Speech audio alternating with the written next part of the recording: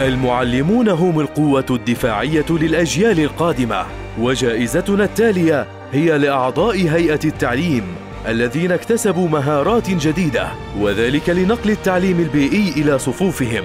والمدارس المرشحة لفئة أفضل اندماج لمفاهيم الاستدامة ضمن المنهج التعليمي هي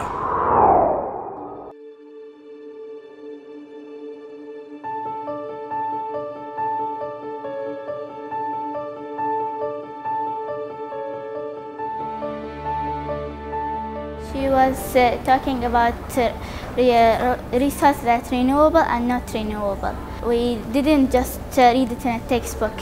We moved, we did in cards, and we speak with reason. It was really fun because I understand a lot of things from Mrs. Schwag. She gave us some example in our real life, and when she tell me this, I realized that yes, I'm doing this.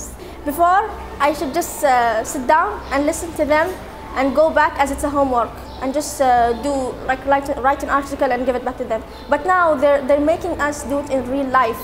They're letting us, go on trips, see, experience.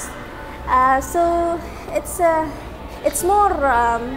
It makes more sense when you live the experience. We did projects and we did some interviews. It was fun. We moved. We realized that it's so important. But if it was in the textbook, it will be. We will not care about it. It will be so difficult to understand. They let us share our ideas and let us speak and know our opinion.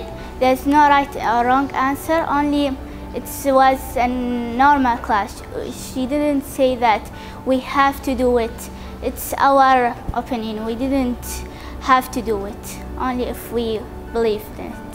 One person cannot change. We should be a bunch of people to change the community and the environment. And I think it goes back to our teacher, to our,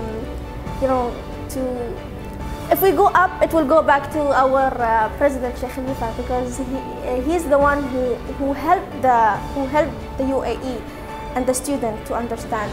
أعتقد إنه لو ربحنا حيكون فخر لنا أكيد كبير، وراح تكون هي دافعية للاستمرار في هذا الموضوع، وإذا ما ربحناها مو مشكلة، نحن نجاحنا الحقيقي في نجاح بناتنا وتغييرنا لسلوك بناتنا لتفكير بناتنا، هذا هو النجاح الحقيقي.